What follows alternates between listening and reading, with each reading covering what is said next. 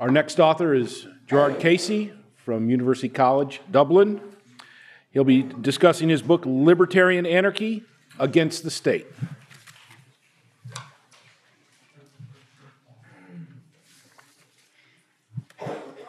So good morning, everybody. It's good to be back again. The title of my book is meant to be subtle, so that people don't know what they're going to get. Okay, it's kind of sneaking up on people, right? I actually wanted to write this book about 3 years ago, and proposed it to the publisher, and then I got distracted and I wrote a book on Rothbard instead, and then I proposed it again. And eventually it's come around. They've had the manuscript since last September.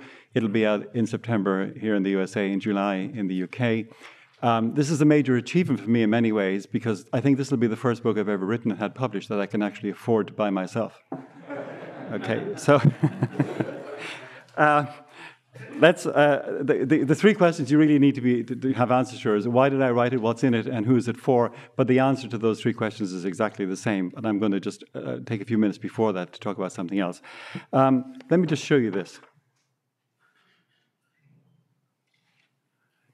When I proposed this to the publisher, I could hear the sound of bodies falling all over the editorial office because they weren't quite sure what to make of it. And then they gave it to the art department, and this is what they sent me back, which clearly shows either A, they didn't read the manuscript, or if they did, they didn't understand it. Okay, this is a nice kid. I think he's going off to a football game. I'm not exactly sure what he's doing, right? So then we had a conversation, and they sent me this. Well, I like that. It's nice, it's colorful. I have no idea what it means. I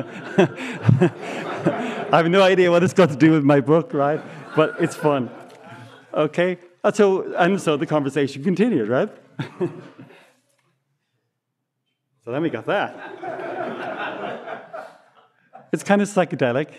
It brings me back to my days in the 60s when I had long hair and more hair than I do now. I still don't know what it means, right? And the conversation continued. And then the pièce de résistance was this.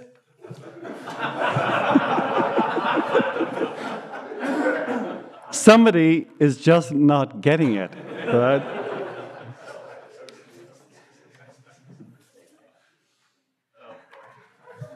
That's my one. I finally got tired and I said, this is what I want.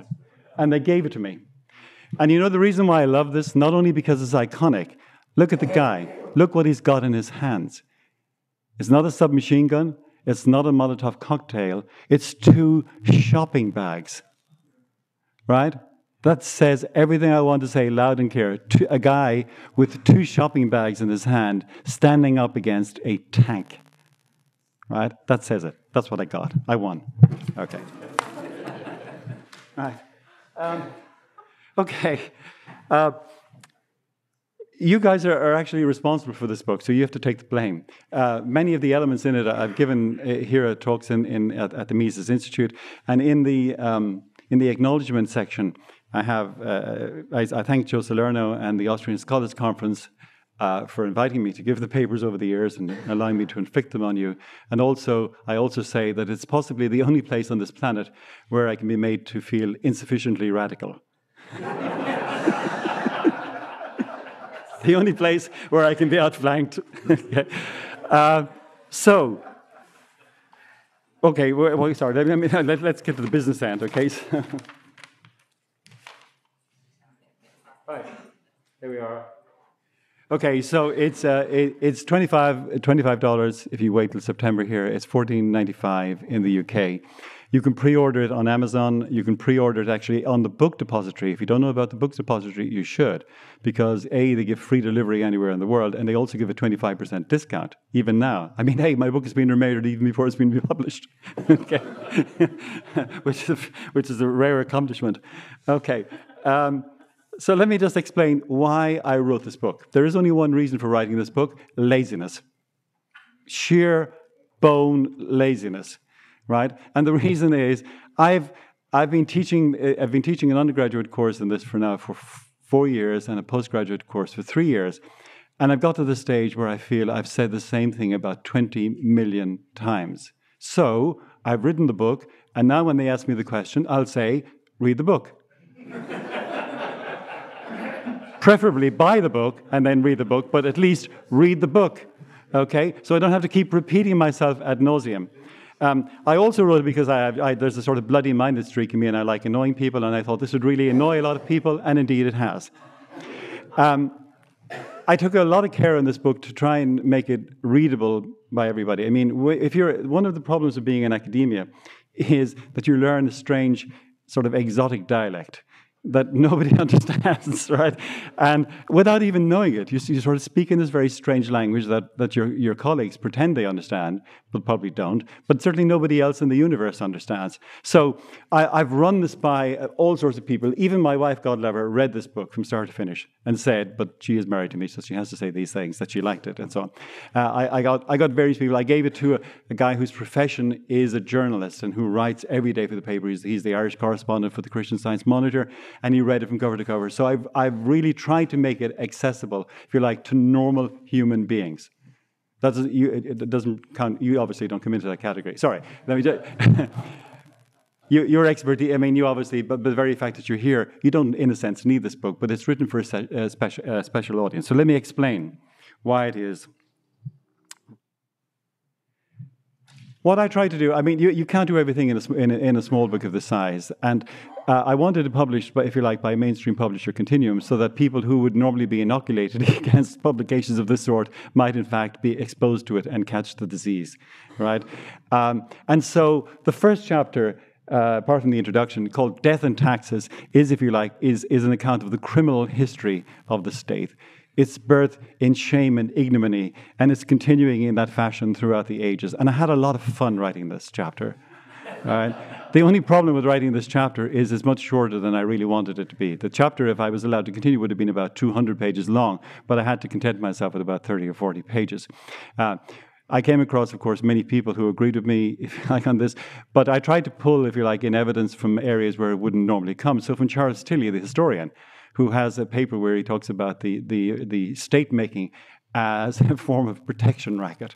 I couldn't put it better myself. So that's in there. All sorts of good stuff in there. Now, the whole point of the book, if you like, is really comes from my teaching this course and being met by buts. But. And so this is a preemptive strike intended to undermine, to tunnel underneath, to sap underneath, and to explode the buts, so that the students are left literally with nothing to say except "I surrender." Right? So I have fun attacking this. Now I don't do everything in this book. I mean, I'm not concerned with whether or not libertarian anarchism can supply roads and railroads and all of that sort of thing. All of that's important, and a lot of interesting work has been done. Really, when it comes right down to it, the key issue is whether or not law, order, and security can be provided in this way. Because if you can answer yes to that question, then all of the rest, if you like, fall into place fairly easily. If not, you're going to get stuck in it sooner or later. So what I do then in chapters 3 and 4, I talk about liberty and libertarianism, then anarchy and anarchism, and I, if you like, give an account of what's involved in there. And then chapter 5 is an attempt to try and describe how law originates, if you like, from the bottom up. And I try to show how this actually happens, and why you don't need top-down, while real law, I mean, the Hayekian law against versus legislation, how all of this kind of comes about. And then finally, a direct frontal assault on the state in the final chapter 6, where I argue that its claims to legitimacy, because that's when it comes right down to it, I discovered from talking to the students, when you push it, and that's what they say, well, yeah, okay, maybe they are taking your money, but in the end, it's right that they should do so, and they're entitled to do so, and you voted for them, and all of the rest of the nonsense that we're all familiar with. So it's a direct frontal assault on that in the most categorical way that I could come up with. So I had a lot of fun writing this.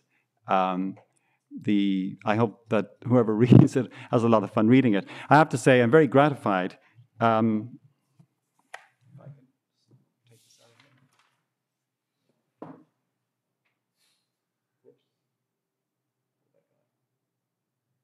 Sorry, slide. So there have been 2 pre-publication reviews, one from Huerta de Soto in Madrid and one from Dr. Thomas Woods here, or Dr. Thomas Woods, who said very nice things, which goes to show you that bribery always pays. Okay. Can I read it from here? Just a second.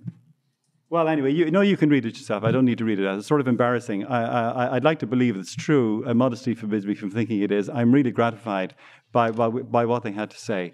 And I hope it actually serves the purpose for which it's intended. So it's really intended for, if you like, normal readers, anybody of any particular age, but if you like, middle to upper level undergraduates, maybe even beginning graduate students, anybody who hasn't, if you like, shut their mind to thinking about these things. Or failing that, if you just wanted to annoy somebody, you could also give it to them. Okay, okay. It's not the end of the conversation. Certainly not. And there are lots of questions that are not answered and not raised in here, and couldn't be in the compass of a small book like this. But it should be a conversation starter. And I have discovered over the time that I've been doing this that it actually works. So let me just finish by giving you a couple of sort of testimonials like they used to do in the old advertising days.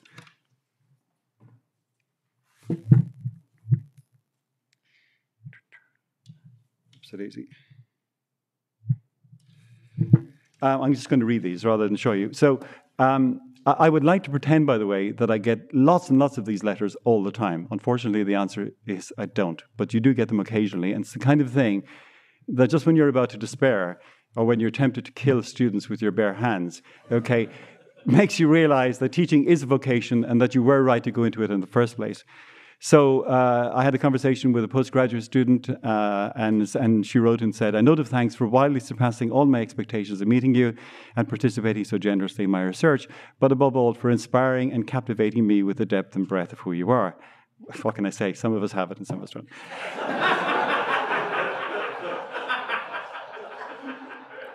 I wish I had that. I wish I'd had that 40 years ago when I was young, but much of what you said is still hopping and weaving its way around my head while I'm continuously distracted from my own work by Murray Rothbard and by rooting out Robert Nozick from my college days.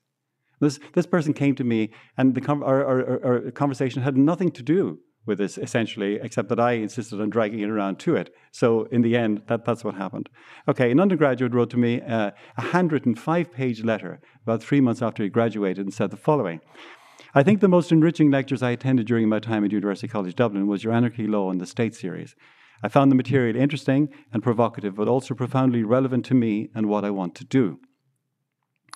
The material you presented did lend itself to debate, but the class would never have been as lively without the way you accepted criticism and encouraged contributions from the floor.